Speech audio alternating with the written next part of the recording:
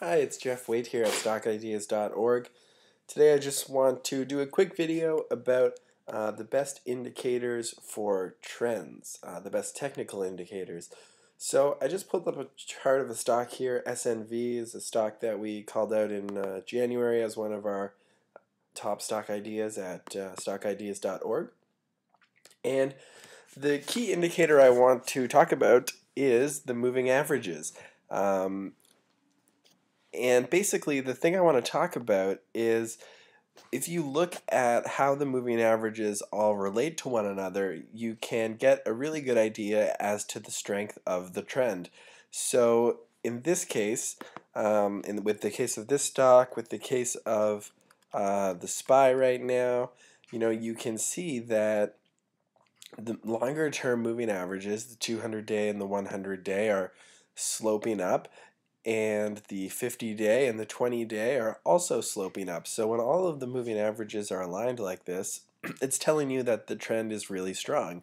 From a perspective of simple price action, you can also see that the stock is making higher highs and higher lows, and is in fact trending up.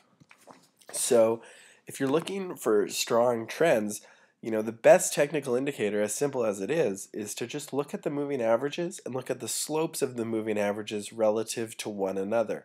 So you can see that they're all nicely aligned and they're all moving up. Conversely, if we look at a stock like IAG right now, which is a gold miner stock, you can see that it's in quite a downtrend at this moment, and all of these moving averages are aligned in a downward trend.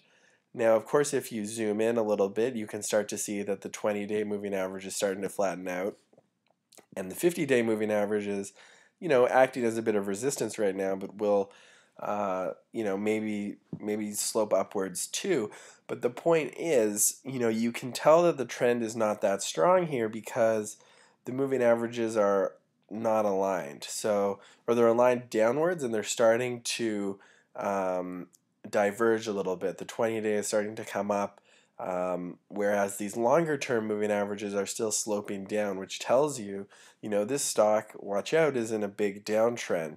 And it's in a powerful downtrend, so you want to be careful with, getting too fancy by and trying to pick a bottom here when the trend is still moving up. So a NTWK, Netsol, is another example here where it may have put in a bit of a bottom, and you can see the 20-day moving average is starting to come up and cross over the 50-day moving average, but there are still these longer term moving averages that are, telegraphing a downtrend. So you just want to be careful in these situations and not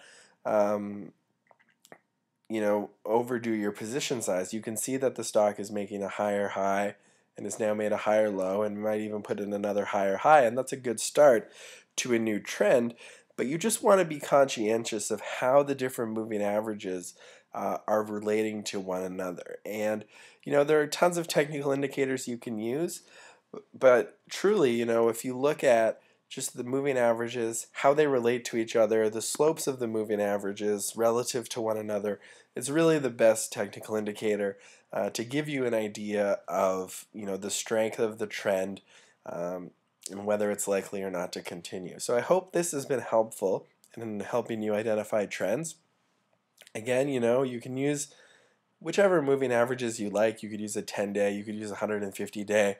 Everyone has their preferences. The key thing to remember is that you want to look at how they're relating relative to one another and the slopes relative to one another, and that'll give you a huge indication as to the strength and durability of the trend. So I hope this has been helpful. If you're looking for more stock ideas and analysis, come by and visit stockideas.org.